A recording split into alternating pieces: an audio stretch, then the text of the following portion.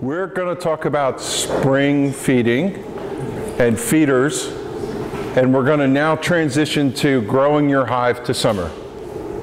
And we're also going to tell you some things that you're going to see in your hive that I want you to know about between now and the time that we come and visit you. So the first thing is you're going to use your inner feeder for a period of time, and then at some point we want you to switch to a top feeder.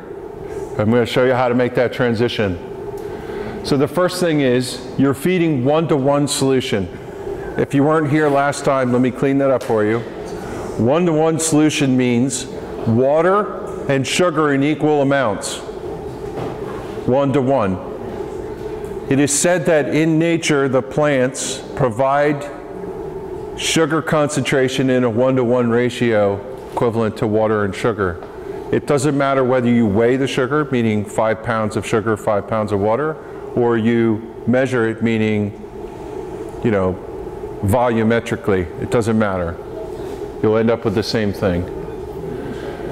So what I want you to do when you're going to feed your bees with the inner feeder, this is the process for it. You're going to have your sugar ready and everything else staged. Before you go into your hive, light your smoker, put your gear on. Do you need to light a smoker to feed the bees? Maybe not, but if you're new, yeah, it's a good insurance policy. Lightly smoke the entrance like we showed you. Wait a 10 count for the smoke to disperse. You'll hear "voo" sometimes from the bees as they deal with the smoke. Remove the roof, smoke the hole, use your hive tool to pry up the inner cover, and then you're going to scoot the inner cover to expose the feeder, but you're going to leave it on the hive and cover the top bars. You're not taking it off, you're just sliding it over. It looks like this. That's all you need to do. You don't want all the bees out and you don't want to disturb them. And then you have access to the holes where you can pour your liquid in. Now, if you had food in there, what's going to be in the holes? Bees. Try not to drown them. You know, but sometimes you can't avoid it. You're going to pour in and it's going to fill. You'll get some bees wet. They may drown. In time, we're going to tell you that there's a transition state where you're pulling the feeder out and moving it to the top box. That's a good time to clean it out. Okay? So you're just sliding the cover over. You're not taking it off. Minimal interruption. Fill the feeder and slide the inner cover back and return the roof. Put the hive back in order. Easy peasy, right? How often? I'll get to that. How often? But during the inspections. By the way, I have to clean something up. Somebody said something about an A-frame hive earlier. Who was that? What was your question about that? I didn't answer it. Is that just going to mean that I'm going to have to put a second box on sooner than some of the... Yes. Yeah, the question is, with an A-frame hive, what do you do? It just means they're going to build it out faster. This will be an accelerated schedule. So when we give you the plan, we're going to talk in ranges. Because bees are like children, every one of them is different. And you're just going to have to judge accordingly, which is why we have you do inspections. Now I get this question for new folks. If the world is lit up with flowers out there, why do I need to feed? And do I need to feed? Yes, keep doing it. That's the answer. I don't even have to build the slide out. Keep doing it. It is said that bees prefer nectar over sugar solution, and they do. And it's better for them. However, if it's right upstairs and we could get them to take it and build faster, that's beneficial for us. And it's in the vicinity, they are going to take advantage of it. They're opportunistic. Now sometimes they won't take the syrup, and that's okay. Let them have whatever's in nature. That's okay, right? But if they're going to take it, give it to them. Now, wait, let me say one thing. I should stop feeding because what's provided in nature is better. There's an element of truth to that. The nectar that the plants provide come with nutrients and minerals and all that other stuff. But the fact of the matter is sugar is sugar is sugar. And in this case, we need them to have sugar for carbohydrate to build wax and do the operation. So it's not so much the nutrition we're after, it's after the energy burn, because these guys are working, cows, are working full steam ahead to do what they're doing. And we're literally just providing as much food resource as possible. So in time, I would obviously prefer that they use nectar instead of sugar solution, but in the build-out phase, we're going to compromise. Sugar solution in nectar provides carbohydrates, and they need significant carbohydrates to build the comb.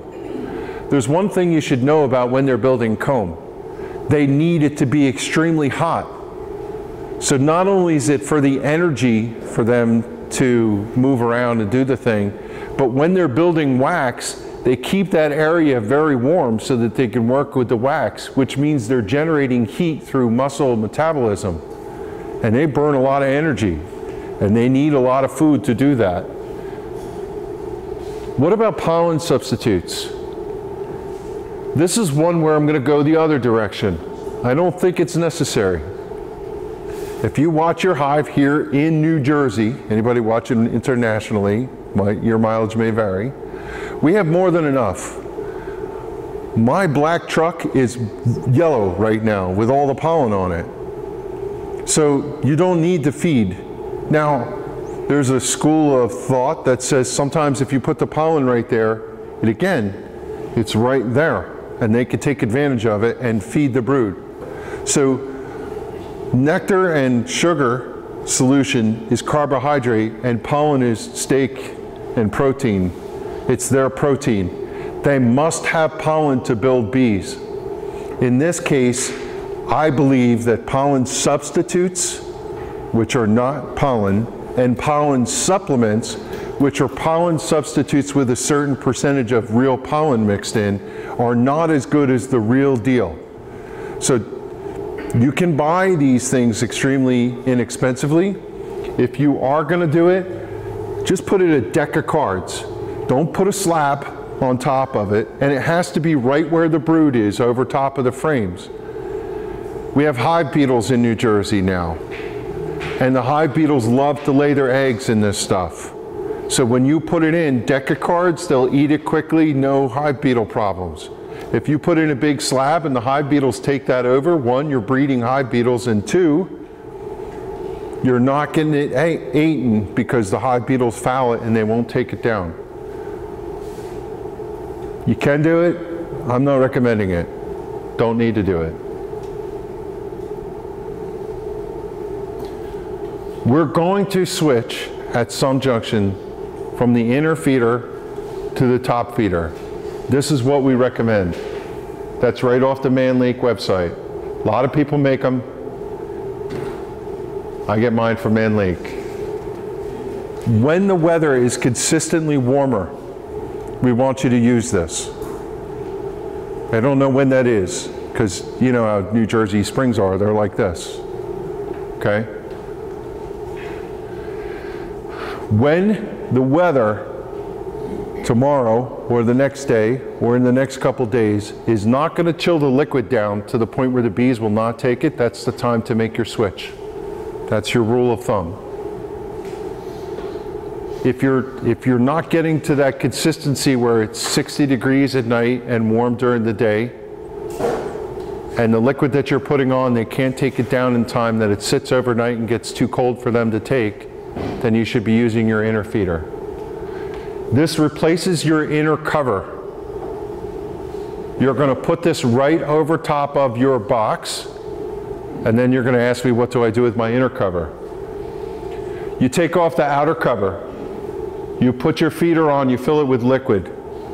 Don't spill it all over the place, because you're going to incite robbing. You're going to make sure that you return the inner cover on top of it without a notch. This is really important.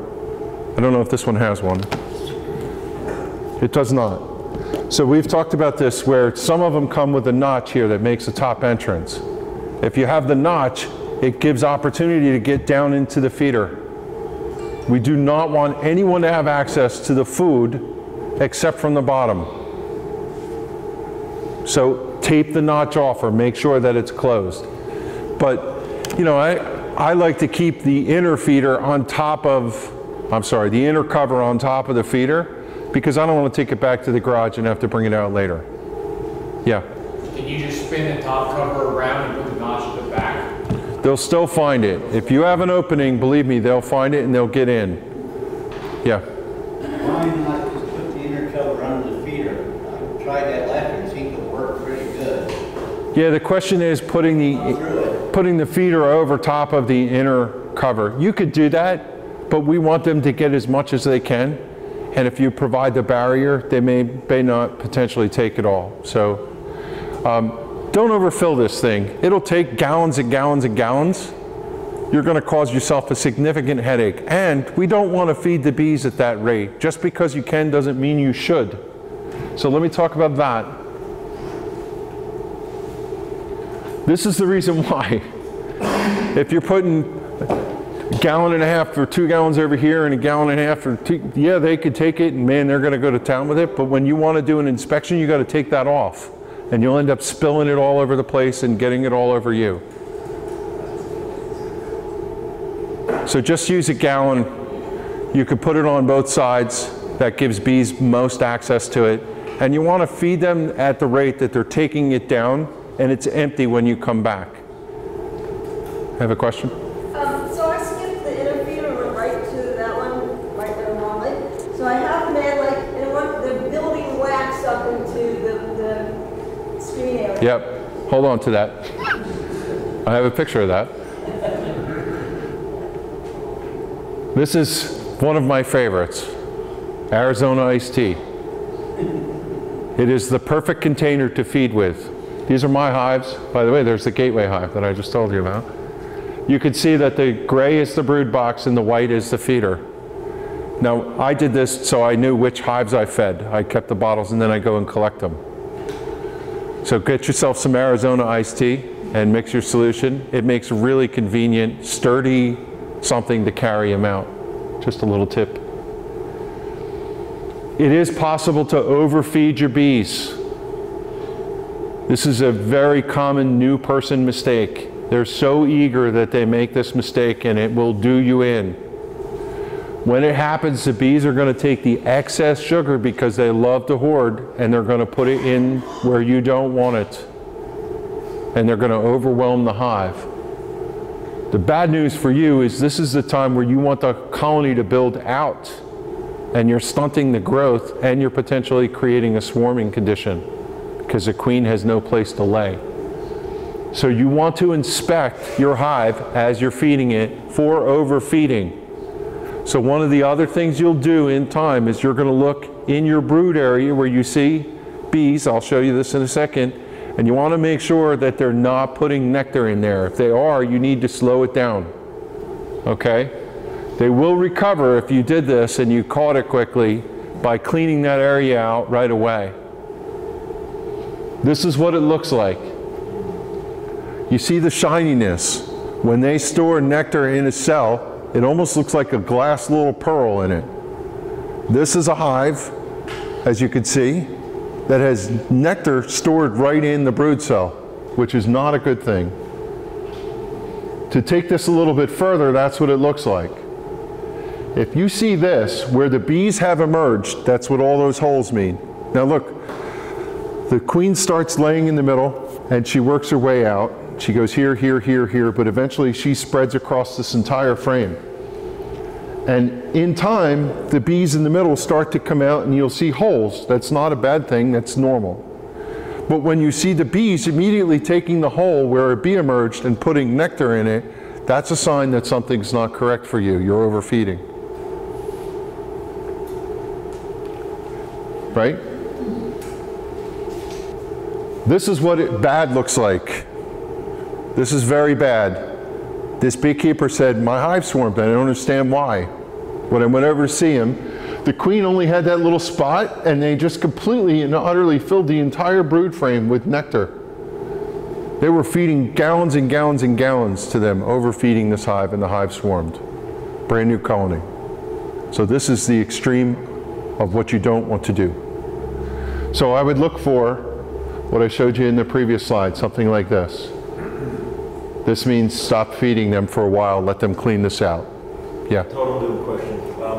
How do you tell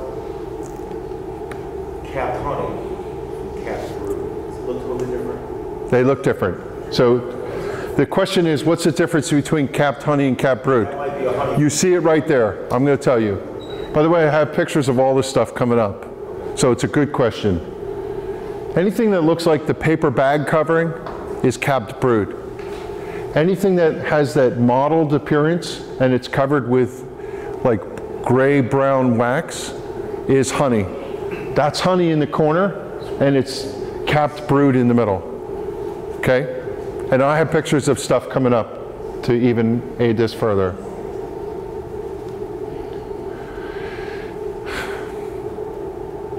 I want to know, if I'm sitting in your seat, how long am I going to feed?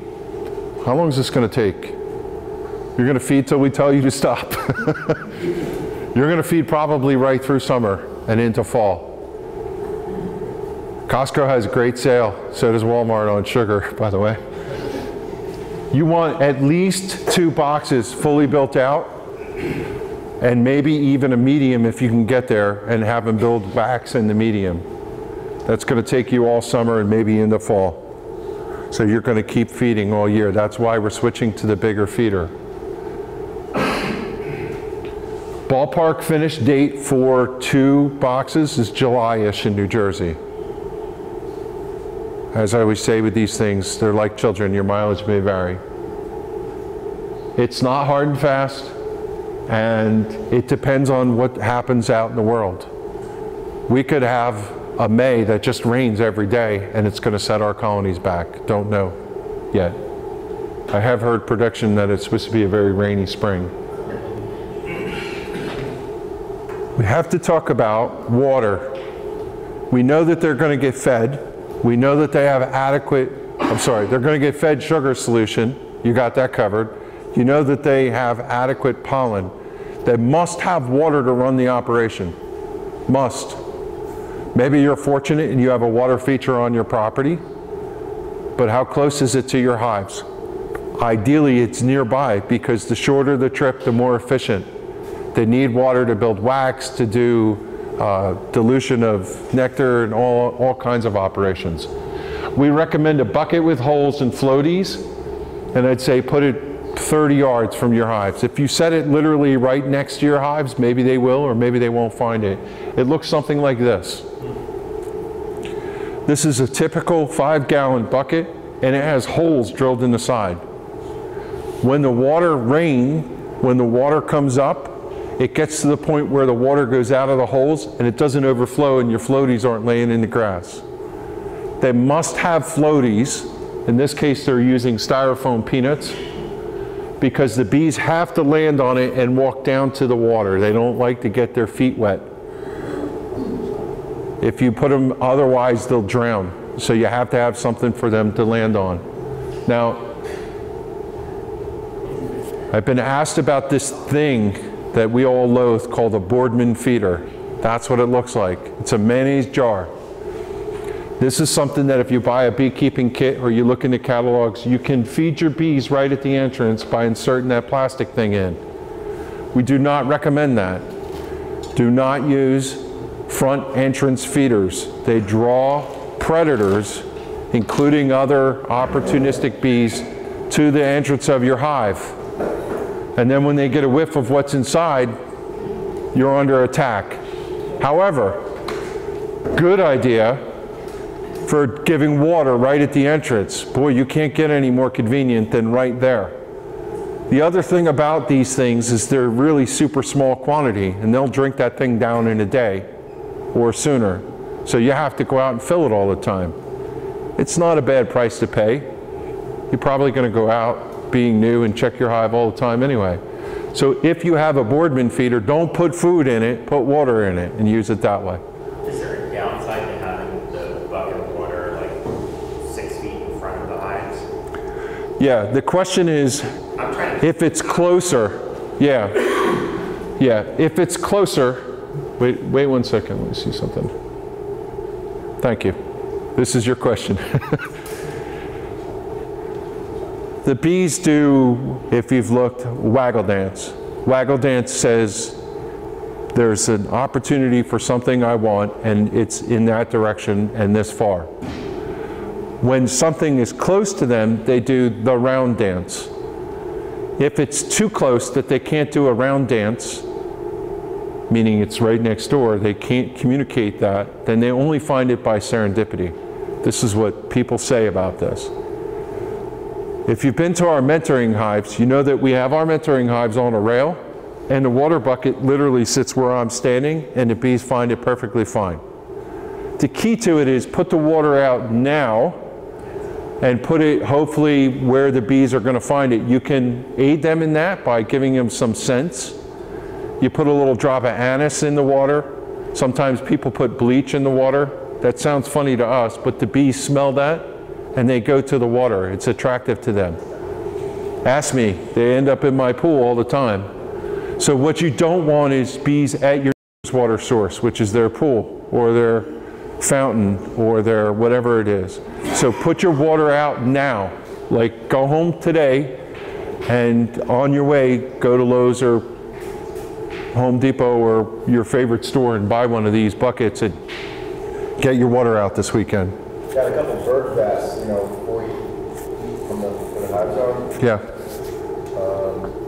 They want to feed the birds, bees. Yeah, the question is birds and bees together in harmony.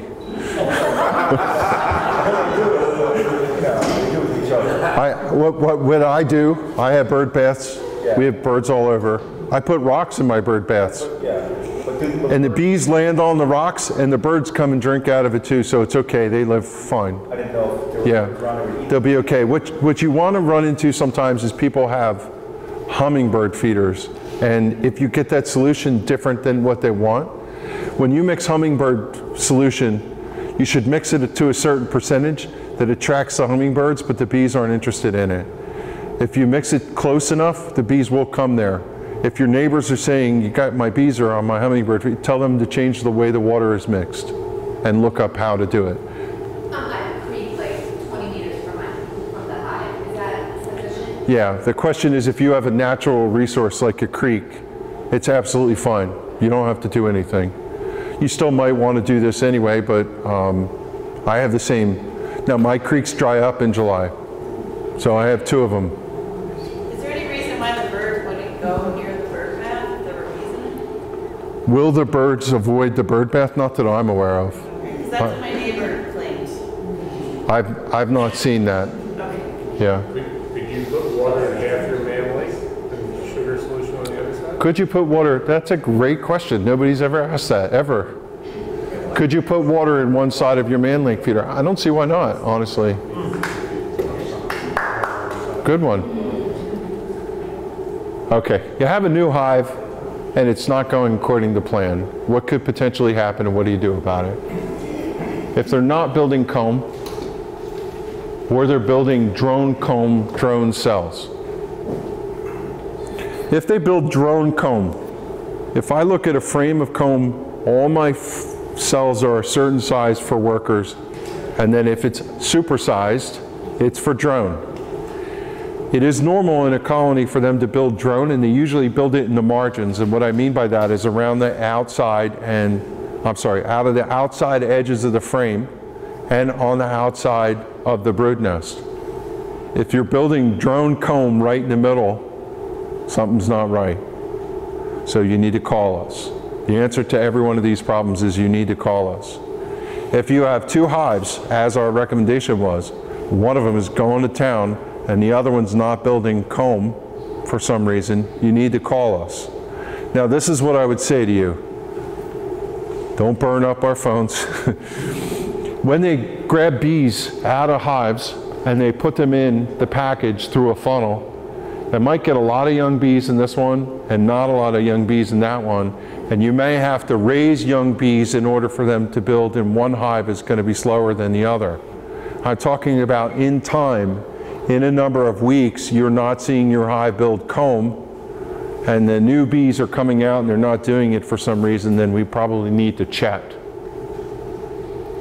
If you see them building emergency queen cells, this means a queen cup, which I'm going to show you, right in the face of the frame. There's something wrong with your queen and the bees have decided she's got to go. Give us a call. We'll show you that. This is unfortunately not uncommon sometimes with packages.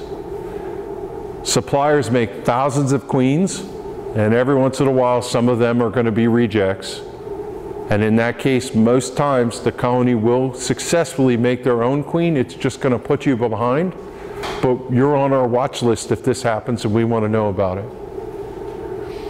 If you see the bees putting syrup in the brood area, not in the corners where I'm going to show you it belongs, no rainbow, but all over the brood area, that means something's wrong. They've got nothing to do, but the foragers are out and they're going, well, this place is as good as any other place, and they're putting it through. Now, they will not put nectar commonly in the brood cells because they reserve that for the queen.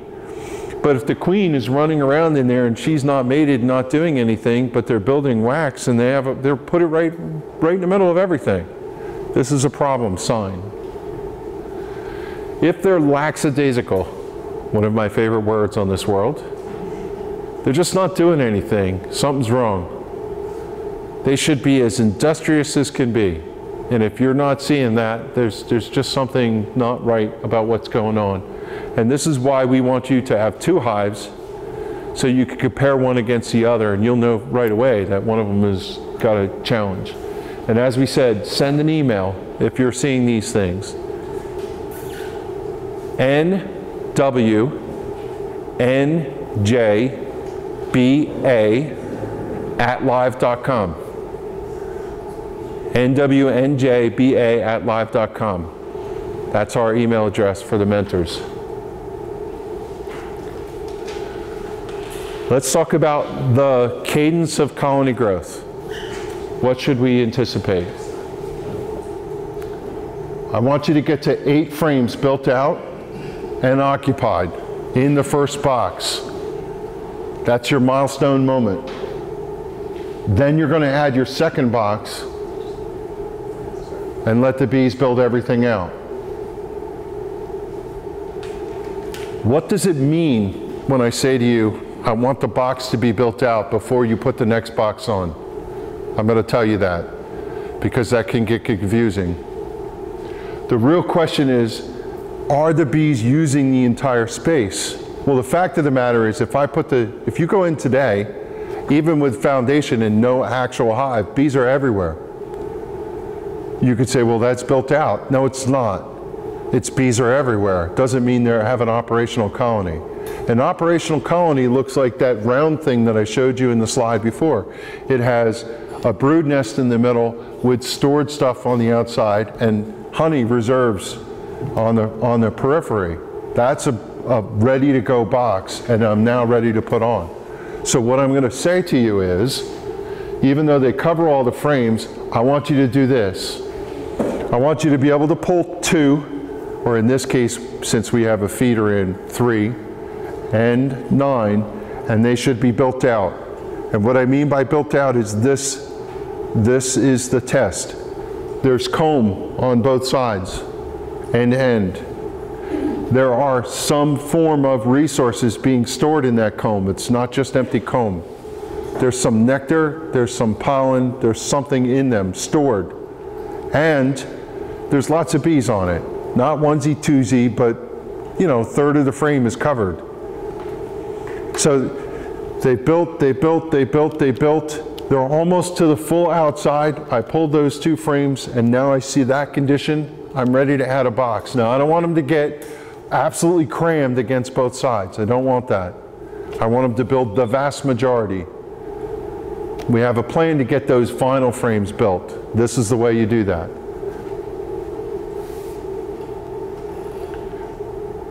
We want them to build out, ideally from 1 to 10. If you don't have the feeder, this is what you would do. So 1 is not in a box, it has a feeder, you do this. I've looked at my frame and I have ants. I have those frames built out that I want. I'm not going to put my second box on with the feeder. I'm going to pull the feeder out. I'm going to take that frame that never got put in here and I'm going to put it back in. But what I'm not going to do is put it in position 1. I'm going to take the frame on the outside and I'm going to move it over that's built out and I'm going to put that foundation frame in the middle. Everybody follow me on that? Because I want it closer to the brood nest, and if it's closer to the brood nest, they're going to build the wax. If I leave it out in the Netherland, they may not ever build it. What if our feeders, the 2 frames? You're going to take those out and you're going to put 10 frames in the box. 2 empty frames? Yeah, what you're saying to me is that your feeder takes up 2 frames instead of 1. I might take 1 frame and put it in position 2 and 1 frame and put it in position 8 in your case. I don't want to put it right in the middle of the brood nest, but I do want it in vicinity of the brood because I want them to build the wax, okay?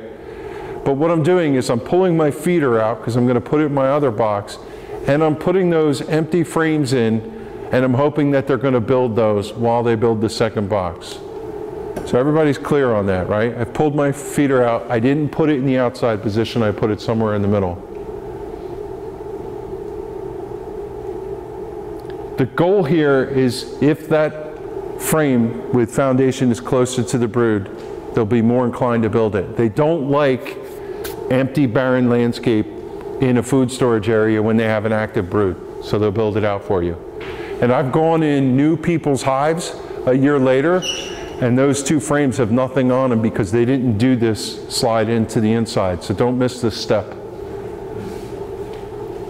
Place your second box on the hive. Put your feeder inside of it, your inner feeder. Now look, if you're in the point where you're in the weather, where you could put the top feeder on, you could take your inner feeder and put it in the garage, put your 10 frames in that box, and feed from the top. You'll have to make that decision when you get to this point in your journey.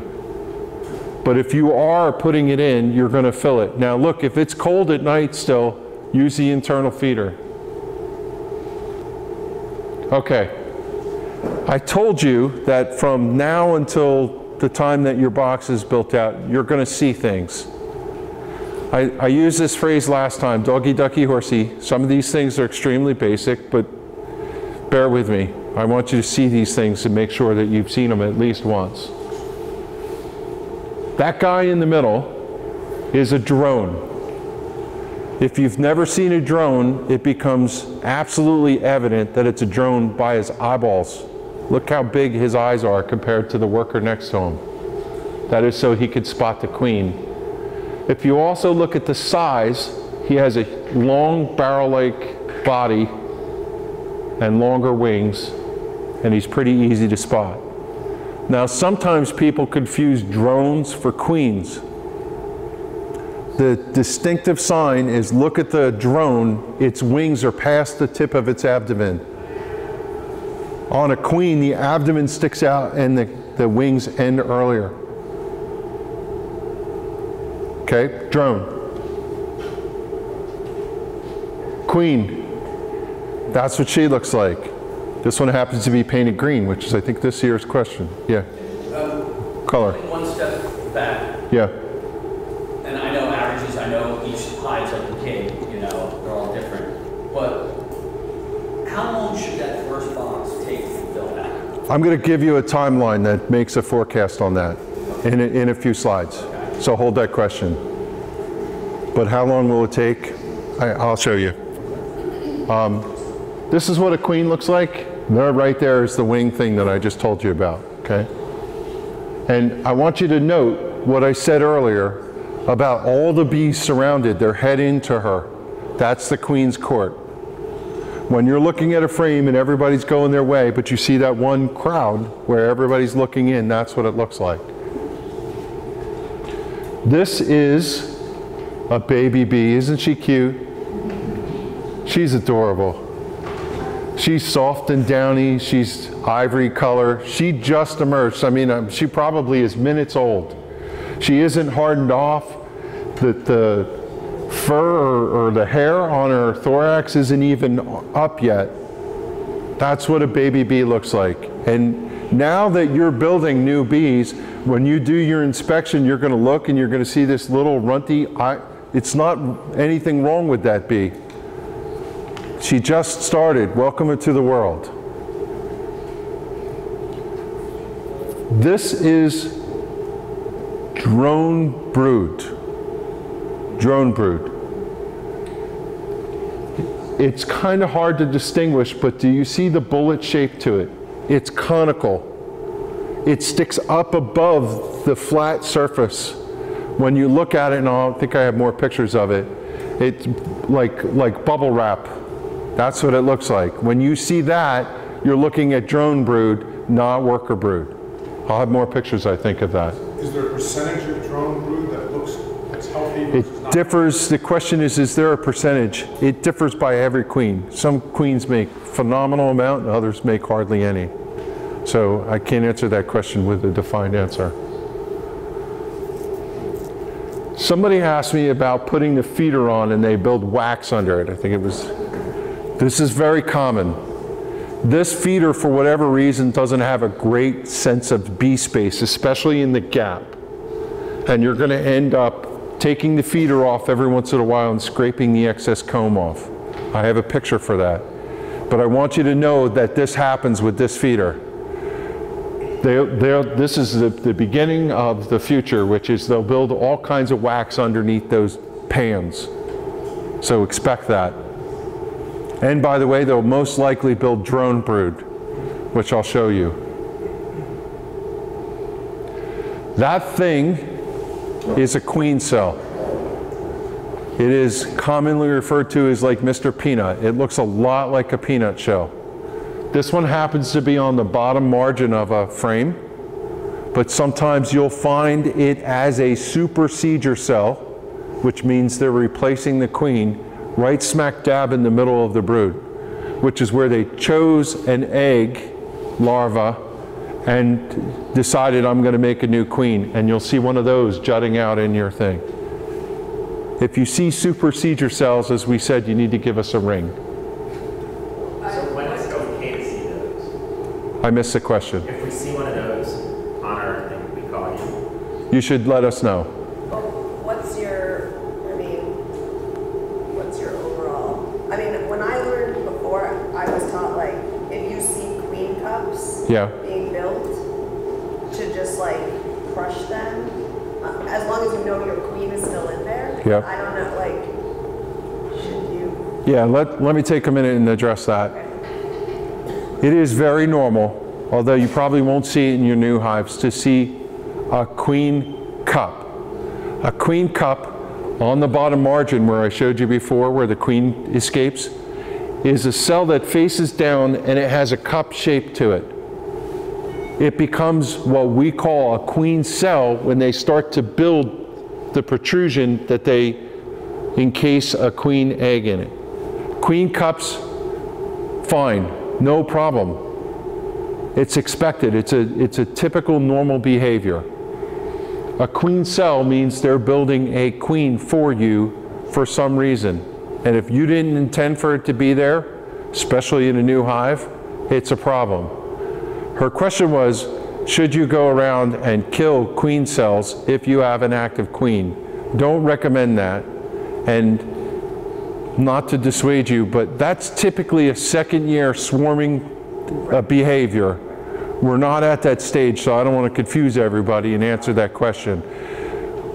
There is a way to handle queen cells, and when we get to that part, we'll talk about it. But on the side, I don't recommend killing, squishing queen cells. Unless you're doing a Day Marie or something like that, we won't do it. Because this is the short answer to your question. If you're not sure you have a queen, or even if you do have a queen, they're building a queen for some reason. And if they're building a queen, yeah, cups are normal. Cups are no problem. But if they're building a queen and you still have a queen, there must be something wrong with your queen. Or they're ready to swarm, which is a different thing. This is normal brood. Normal. Remember, paper bag. flat, not bullet shaped. Now there's a hole in the middle of the brood. What does that mean? That's great. That's good stuff. Because the bees in the middle have emerged. Remember what we said is she lays usually from the center out. So you would expect that your brood, carpet or brood, will open from the center out. So this is good. Not a problem with this. Now, when it looks like this, eventually the big circle will open up and the queen will come right back. They'll prepare and clean all those cells out and she'll come and lay anew all the way through it. So you will see this and it's normal. It's good. Not a problem. Now, when you have your feeder or you have some circumstance where the comb is allowed to be built, you're going to get this, which is called burr comb. Underneath the feeder, when they build across the top of the frames, they most likely will put drones. You're going to have to take your feeder off and use your hive tool and scrape it. And yes, when you do it, you're going to have worms and larvae. You're just going to scrape them up. So I recommend you always bring a bag, Ziploc bag, out with you in your kit. Don't throw this stuff on the ground, or maybe you could throw it out in the woods if you live that way, but usually put it in a bag and don't put it down on the ground by your hives. So this is normal. You're going to see this. You're going to see wonky comb underneath. You're going to see burr comb where they build across the top. Expect to see that this summer. This is pollen packed in, all different colors. Very good. You like to see a diversity in colors. It's going to be a little bit shiny. It eventually becomes what is referred to, or is automatically referred to as bee bread. It's got like a honey coating on it. It's going to be sunken down in the cell. It's not right up to the edge. And when you take your frame and you look at it in the sun and hold it down, you will see pollen, especially around the brood, and I'm about to show you a picture of that. But this is where the factory is, where they've just stored it across the entire comb. Where would you find this? On the outsides, but right close to the outside of the brood chamber, brood nest, because they want the pollen to feed the new bees that they're building. I had a question about what capped honey looks like. This is what it looks like. It starts out as a white wax. Sometimes the wax is thin so you almost see what's underneath. And as the bees walk, it gets a mottled appearance. It can even get dark and dungy looking, but it's perfectly fine. This is capped honey. Did I say pollen? Honey. Especially in the top boxes, you'll see that. When the bees get so popular that there's no place to go, they will sometimes come out and hang off of the front entrance of your hive, especially in the summertime when it's hot. They might be bearding, that's what this is referred to, it looks like a beard, or they might be all over the side of your box. It's okay. This is common. When they are trying to temperature control and there's too many bees generating heat, they send them out and they hang them off the front.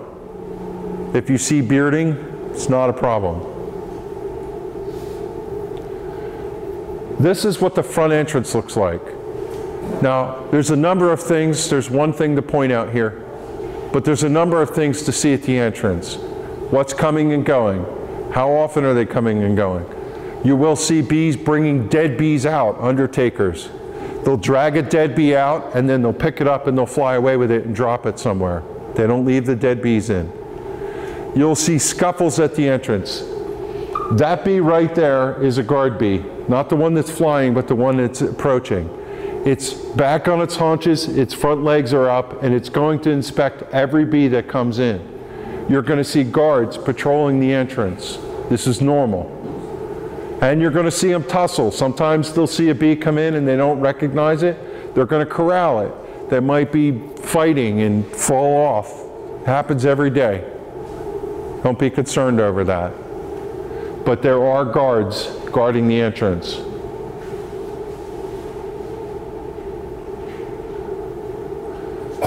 This is an odd frame in the context of it has weird stuff going on. We want them to build in nice, pretty, beautiful patterns. Sometimes they decide to do it differently. They have regular worker brood on one side, and they have all drone brood on the other side. Now, if you look at the drone brood, where all the bullets are, you could see how big the cells are visibly. So this is normal. You're going to see them, they build every comb the way you want them. Sometimes they build them the way they want them. This is the rainbow effect. This one's a little bit extreme, but it illustrates a point. This is something you should see. What you see is this is the way the bees arrange a brood nest frame. Now that you see this, you're going to see it all the time. They store honey reserves up in the corner. This one's pretty excessive, so they must have a great flow. They leave this ring here all the way around. What's in these cells is pollen. They want it right next to where they're feeding the bees. And then you'll see that rainbow that has where they build a brood. This is very common. When we talk about a honey dome sometimes, that the queen does not go up past, this is the kind of thing that we're talking about. This is probably a frame smack dab in the center of the top box, and they've stored the honey across the top. That's why it has excess. Queens generally don't pass across the honey dome, which is why if you put a honey super on top, they don't go north of the honey. So the queen won't go up and lay. So somebody asked me a question last time, why no queen excluder? Because the honey dome keeps them from going up. This is a great brood frame. And all I say to you is look for the rainbow. It's very evident now that you see it, right? That's what it looks like. Full, tight pattern. Everywhere you see a hole is probably where a bee has emerged. It's not spotted and crazy. This is what a good queen looks like. We're going to switch gears. I need you to do a couple things in preparation for what's to come. This is pretty simple. You need the hive top feeder that we've been talking about. We need you to buy the Varroa mite test kit, Easy Check. It's a yellow cap. You have to have isopropyl alcohol to put in your feeder, or in your feeder, in your tester. You need a large tote that you're going to knock the bees into. Something like this big, plastic, Rubbermaid, perfect. You, of course, because we've been talking about it all morning, going to need sugar. You obviously need a smoker. We haven't used one of those yet, or maybe you did. And you need fuel. We recommend you use pine needles. They're probably the best fuel out there. And you need some way to do your hive inspection method, meaning take your notes. I was asked before what the theoretical timeline is to build. This is the answer. And what I'm going to do is, I'm just going to hand these out. I don't think there's one for everybody, but you can look at it, and I'm going to go over it real quickly. We're there today.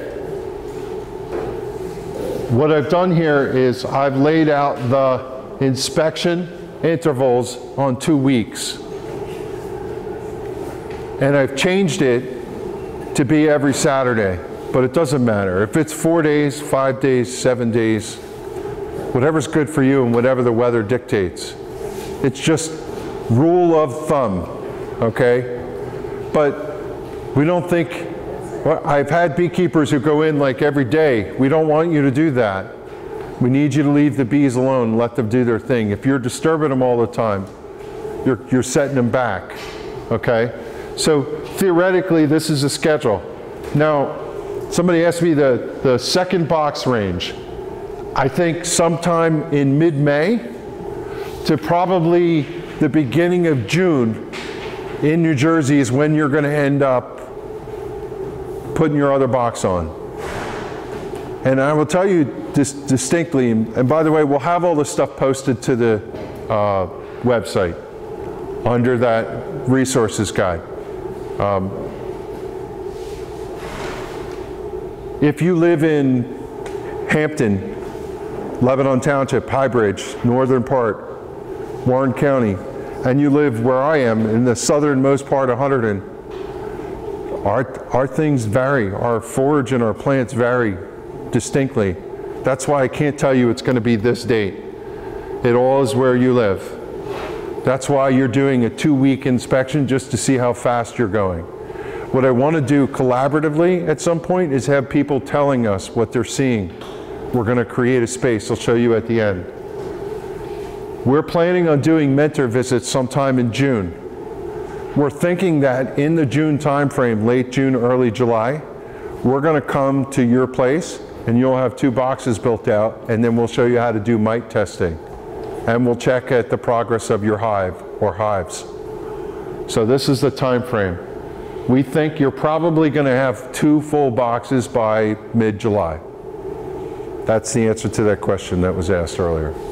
I started out with mostly drawn comb. Could I expect that mine might be a little accelerated? You're going to, so the question was, if you start with drawn comb, let's say you had a hive and you put them, yeah, you're going to get to the point where they're going to build those 2 boxes out and you'll be putting honey supers on. You should be good to go. Now, I wanted to also give you a sensibility about the overview of the year. The top bar is what we just talked about.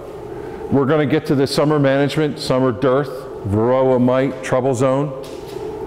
But wait, I have to say something.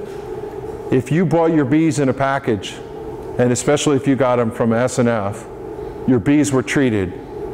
That's why I have not said anything about mites now. Your package should have come cleanly and you don't need to treat them. Some people go through the thing of doing it, meaning test. I don't think you have to. If you're buying a nuke, my guess is they can't sell a nuke unless they have a treatment regime going on, and they should also be treated. In fact, if you buy a nuke, I've seen purchases where they have an Apivar strip in them.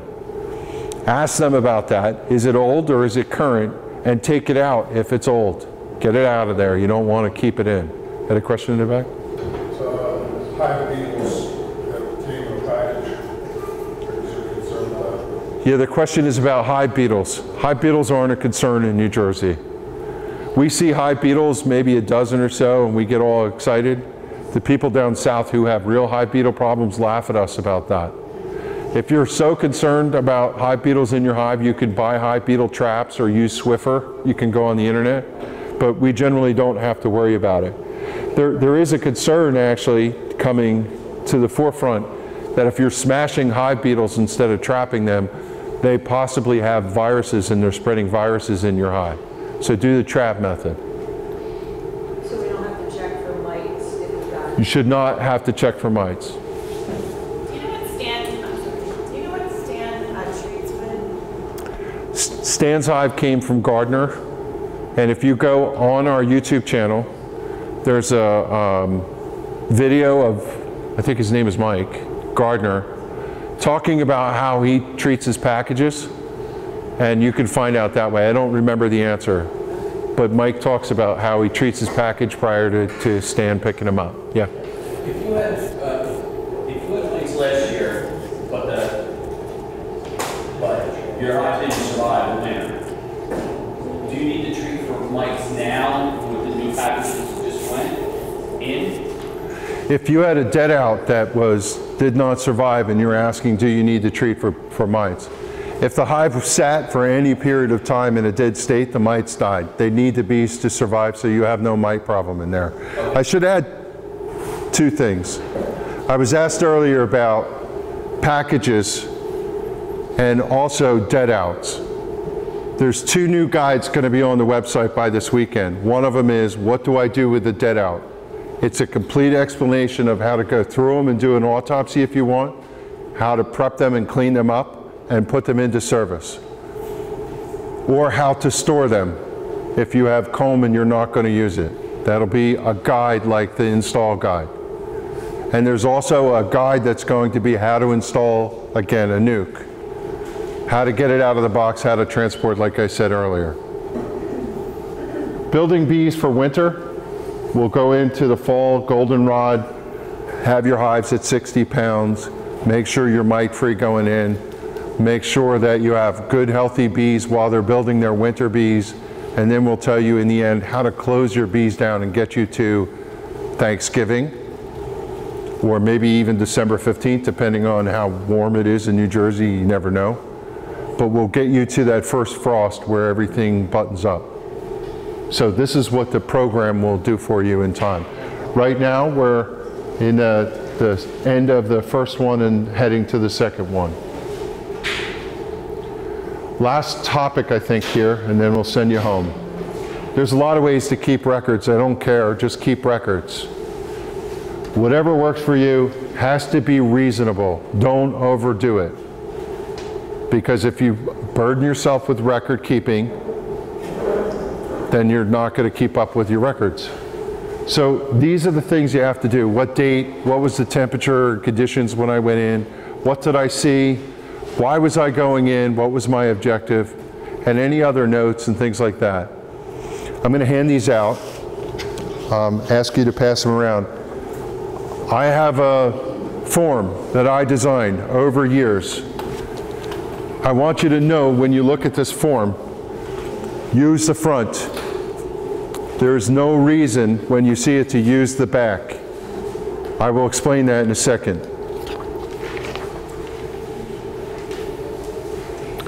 Some use a book, some use forms like this. Some people even take recorders out and record the whole session of them talking and then go back and transcribe it later. Whatever rocks your boat, I don't care, just as long as you take records. Don't complicate things, you're not going to do it. This is what I would recommend. I'm coming out to inspect this hive. Before I put my suit on, before I light the smoker, I stand in front of the hive and I observe what's going on and I take my basic notes.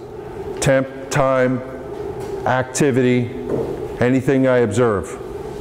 Then I light my smoker, I put my gear on, I go in, I do my inspection, and as soon as I'm done putting the roof back on, I get a frosty beverage and I write my notes. The reason is, don't go through 2 hives, 3 hives, whatever you have, go in and tomorrow afternoon try and write your notes. You're going to do a terrible job. You must do it when you finish. Build it into your schedule, okay?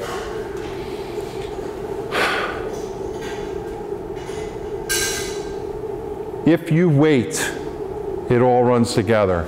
Especially, look, the first time you're going to remember it like no tomorrow. But after the 20th inspection, you'll wonder whether you're talking about this week or last week. I would also suggest to you that you do keep your records for each hive and keep them in a book, but keep a single to-do list of things that you have. I need to bring the feeder in. I need to clean up this comb. I need to do whatever it is. In time, you're going to have that. Money where my mouth is. This is what I have. I have this, and inside of it, I have my sheets. And if you look, I label them, and then I take them after I'm done out in the yard, and I put them in here. And I have numbers for each one of my hives, and I literally file them and have records from the day that I created my hive. Okay? But I maintain a separate to-do list, and I check them off. And every time I go out, I check my to-do list before I go out of the yard. Now there's one other thing that I do sometimes. I gotta find the form. This is a handmade list of what I want. And I go hive by hive and say, I'm going to do this and my objectives, because sometimes when I get out, I have a lot of hives. I can't remember what was I doing here or what did the to-do list say. So sometimes before you go out, you make yourself a plan. And I always say this, plan the work, then work the plan. There's a really important reason to do that. I'll come back to that in a second. Before you go out, make the list of things that you want to do. And walk yourself through. I'm going to go out, I'm going to do this, I'm going to do whatever. And it makes you, forces you, think about what you need before you go out. When you have the bees open, it's not a time to discover that you forgot something and I got to go back to the garage or to the house. It's detrimental to the bees to keep them open. State your business and get off the phone. That's what my father always used to say to me when I was a kid. State your business in the hive and get out, right?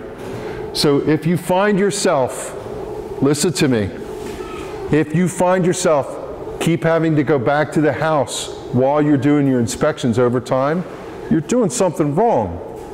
Stop that. Fix that problem. That's a really important message. I want to go back to this guy. I get sick of writing notes by hand. Some people use like journals. If you look at this, I have to write the hive name, the date, the inspection form, time of day, temp, yard ID, and whatever. All of those things I could do comfortably sitting at the entrance. The rest of them are check boxes. I don't have to write lots of it. I just check the box that says there's lots of bees coming.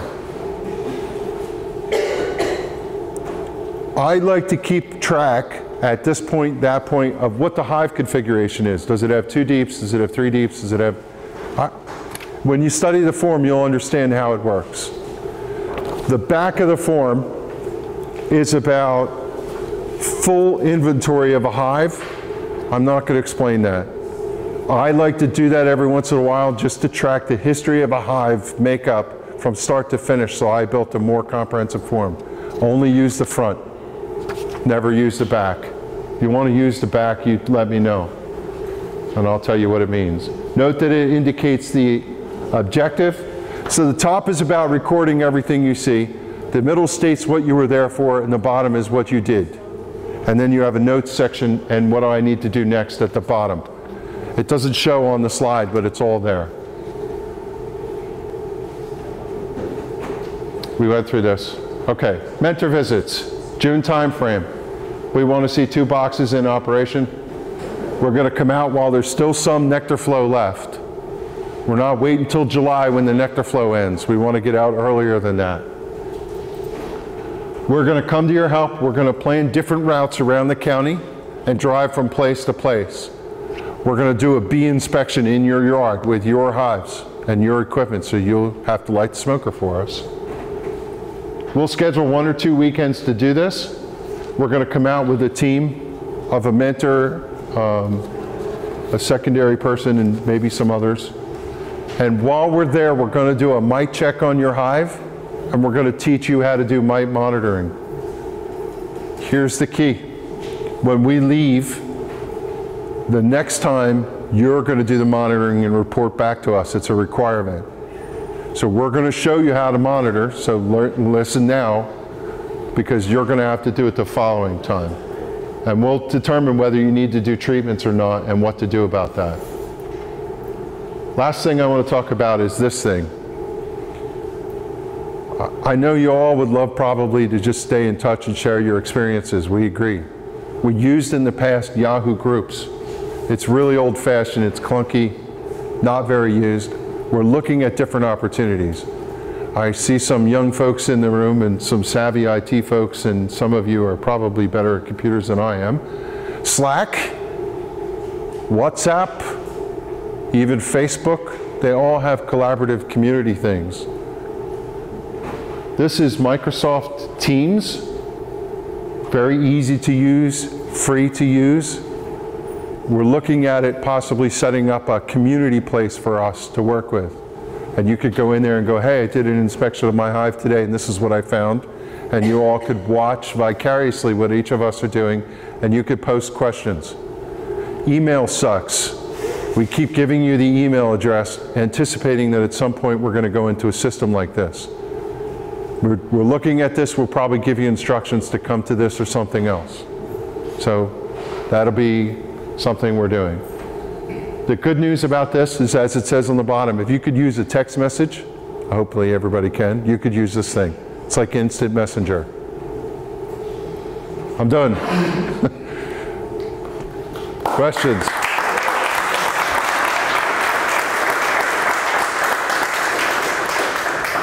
What did I miss? when you do scrape the burr comb off the bottom of that thing, the drone brood is squirming around, that's an opportunity to look for mites right there. Yeah, yeah. Yeah, the question is, and it's a good observation, Varroa mite like to live in with the bees that are being created, and especially the drone. So if you're scraping off burr comb and it has all kinds of drone in it, crack open the cells, look at them, and see if you can see Varroa mite on them. It can be an indicator. Looking at drones and whether or not they have lots of Varroa mite is not the greatest way on mite washes, but it's not a bad way to know whether you're in trouble or not. We do it all the time. So it's a good point. Yeah. Same question. When you mix up your sugar syrup, how long does it keep and how should you store it? The question is, when you mix your sugar syrup, how long does it keep and how should you do it? The simplest way is in a big pot, warm water, equal amount sugar, water, mix it till it's clear, and then store it in your jar. You could put a little preservative in it. Some people use bleach. Tell me what. Bleach, vinegar. Just a cup, like, you know, look, this is what they say. When you want to clean water, they tell you like a teaspoon for a gallon, that type of thing. Same percentage to make it drinkable, and that will keep it from doing it. People put essential oils and other things in it. Just a little bleach probably will keep it from molding. If it molds, the bees will take it still. This is why you mix it in small batches and feed it to them so they use it. If you leave it in your, you know, breezeway or whatever in your garage and it sits in the sun and molds, you're probably going to end up pouring it out. Yeah, Bob. So you can store it in the refrigerator. It'll keep a little longer. Okay, but you'll smell it if it begins to ferment. You'll be able to smell it. Yeah, that's the key. You know, what Bob said was store it in your fridge like you would anything that you would drink, right? If you bought iced tea, and then just give it a smell test. And if it's fermented, go pour it out. Do something else. Yeah? So what about, I thought there was a way to feed using a jar of high fructose corn syrup with little tiny holes in the cap? Yeah? Yeah, the question is using high fructose corn syrup and methods of delivery. When you buy a package, as an example, it comes with a can with little holes punched in it. There's so many different ways to feed. You could feed with a top feeder, meaning a jar with a box up. We want you to stay with it. The other thing about high fructose corn syrup is it's a perfectly fine food, but if you don't store it properly and it overheats, it turns into a HMF chemical reaction and it becomes bad for the bees. So just stay with sugar water, keep it simple. Yeah, other questions? Could you provide some guidance on what to do if a bee gets into your bee valve while you're inspecting your hive? Because that happened to me while I was installing my package. Yeah, the question is what happens when you get a bee in your suit, and especially in your veil, which could be very disconcerting. The first thing is take a deep breath. If you get really nervous, the bee is going to come after you. Ideally, if it's on your face, you want to get out of the bee yard as quickly as possible. I want to say this, and I'm going to look stupid on camera doing it. Just robotically walk like this as quickly as possible, get away from the bee yard, and pull your veil up, and go for that bee and get it off your face. You know, be robotic. Don't be flailing and doing whatever, and don't be banging on your, because if you do, you're going to agitate them and they're going to sting you. Now, you could tell a lot of times by that vibration, you aren't going to make it over there. You're going to get it, and that's just the way it goes. The key thing is, look, just be calm, be methodical. Now, I've seen people who had stuff in there. Look, some of us guys don't like them when they come in pants, and I've had them come in and get up to my knee, and when they get to my knee, I just reach down and I pinch it, right? So, you know, pinch the bee underneath the suit, but when you have a veil on, you can't get to it. Walk calmly away, but then I know there's a super eagerness to get that thing out of you, but chances are it isn't going to sting you right away. What's more important is that you take the veil off carefully and don't aggravate it. because if you smash it or push it or do something to it, it is more likely to sting you. So just take your veil up, move it. If the bee is here, move it away from it, make space, get it off, and then when you get to it, flick it. Don't try to pinch it, grab it, smash it, just flick it away. And then it's going to fly away. Walk away from the spot and pull your veil back down and button yourself up. Prevention is probably the best answer. There should be no reason in a suit for a bee to get in, but it happens. That's how you handle it. It wouldn't get out of my veil. Like I got the whole thing off and it was inside my veil and I'm like trying to get it out and I just ended up killing it because I was like... Yeah, pinch it. If it won't get out of your veil, just walk away, leave the veil sit, go get an iced tea and come back. It'll be gone by the time you get back. But if it's in the veil and it's not on you, that's okay. Yeah, in the back I had another question. I missed the top feeder. So we have two deep boxes. You put the top feeder on, then your inner cover on top of that, and then the lid. Yeah. This is the key. The question is when you have your top feeder on, Man Lake, and you put the inner cover over it just to keep storage, right, instead of having to take it back. One, close the notch off, and two, make sure you have the roof down hard on it so that there's no gap. If you have the thing sitting even just like this where one bee can pass in, you're going to come back into your hive and you'll look in your feeder and there'll be hundreds of bees dead in there. They're going to get in, absolutely any crack, right? If you're not comfortable with being able to seal that off by using the roof, just get rid of the inner cover, take it in and put the roof down hard over it. Should there be a notch to let circulation through on the inner cover? You're okay with an inner cover? I'm sorry, let me do that differently. With a feeder on top, you're not going to be able to ventilate the hive. It's going to be closed off. But the point is that the bees should be able to access the food from the bottom, but nothing should be able to get in and drown in the sugar. It's really a mess to try and clean that out. Now, when they have those feeders, sometimes what will happen is they can't get to all the sugar and it'll dry out. And you'll get crusty sugar in there. Just take your hive tool, scrape it up, put it in your plastic bag, and pour it in. It's very normal to see dried, scaly sugar on the bottom where the bees couldn't get to it. Yeah? Speaking of sealing, so they have the frame, the hive, I haven't put it all together yet, but it's cedar, like protected. Yeah. Somebody's mentioned something like Eco-Bee, I think it's called. Yeah, eco, there's a number of options. Obviously, the question is how do you seal a cedar hive? And I would assume you want to keep it natural. Yeah. You don't want to paint it. There's a number of options. Eco wood is one. Eco wood you could get at Home Depot, but you have to order it and they'll ship it. Another thing, you could put a poly on it. I have a cedar hive. I did Eco wood. It weathered really quickly for me, so I took it back in and put a poly on it. Poly meaning like a urethane. The other thing that you could do is use linseed oil, a natural oil, to protect it. There's a number of options. Yeah. You'd have to do that quite frequently. That's why I switched to poly instead of linseed. I have two questions. The first is you showed the 5-gallon bucket for the water with the floaties, yeah.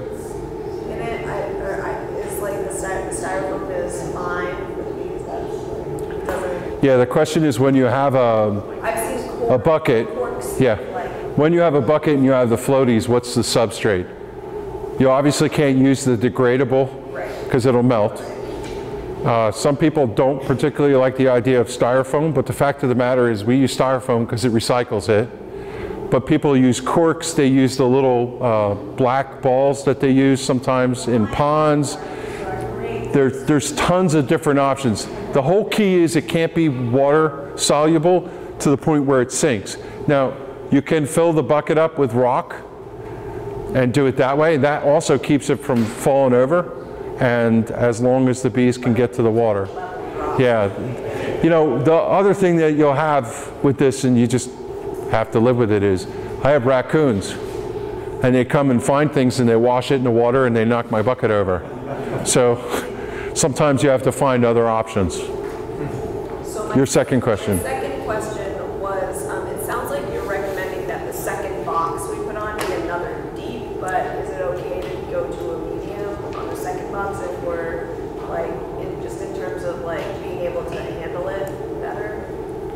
Yeah, the question is, could you switch from a deep to a medium?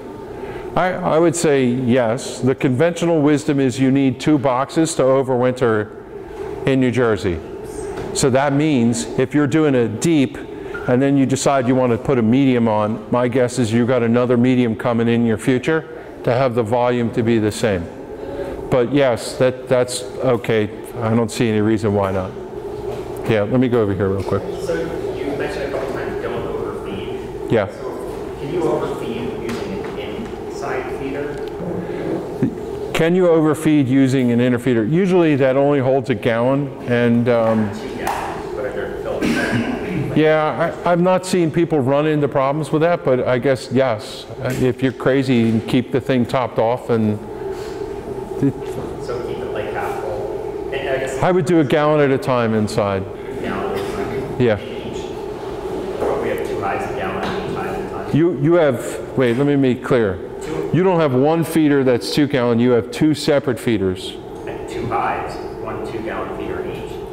Okay, yeah, gallon and a gallon.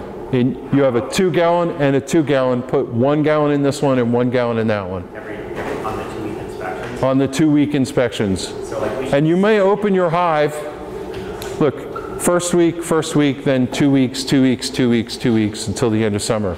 You may open your hive in 2 weeks and find that there's still food in the feeder. It's probably likely. Or you may get to the point, again, the nectar flow is on right now, so they may not take it. Or you may get in and you could literally go in every day and it will be empty. So just look and see what you have. But I would not overload them with liquid. Yeah.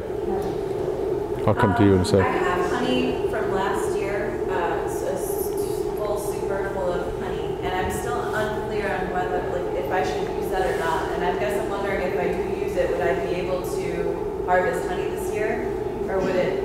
I'm not clear on what the benefits are if I should use it. I really kind of just want to extract it and eat it, but if I'm going to get honey later in the year, I'd rather just use it. Yeah, so the question is, what do you do with honey left over from a hive that didn't make it last year? You can do all of the above of what you suggested. You can take it and consume it. You can feed it back to the bees. The way you would feed it is you would put it in the hive, and if they don't want to eat it, you could scratch the surface of it just to break so they could taste it, and then they'll take it down. Or you could store it and feed it to them later. When you have a hive that is brand new, starts from scratch and doesn't have comb, you should not anticipate that you're going to get honey. If you have a hive that is built out, which it sounds like you do, and you put bees in it, it all depends on how fast the population comes and what the world looks like this year. You may get honey, and then, you know, you'll have honey for the season. I can't tell you which it's going to be. So, go ahead, Bob. So it also depends, is it real honey or is it sugar water honey? It's capped. If you continue to feed all through the nectar flow, then you have sugar water in that honey and it's not honey. And then I would just feed it back to the bees. If you can be sure that it's honey, then you can harvest it and eat it if you'd like. I'm confused with what you mean. So Yeah, I'll take that. Wait. And it's capped, so, and you're saying, can you just say what you said again? Yeah, his point was, I want to say it because I'm on the mic. It's a valid point to think about that honey that you're talking about. Where did it come from? If you had a beekeeper who fed their bees quite earnestly at the end of last year, then the honey that's stored is converted sugar water, which is not honey, it's sugar solution honey. It's not from nectar from plants. Now you're in the spring and you decide you want to harvest that, and you think you're going to put it in the jar when it's actually just sugar water that you're harvesting.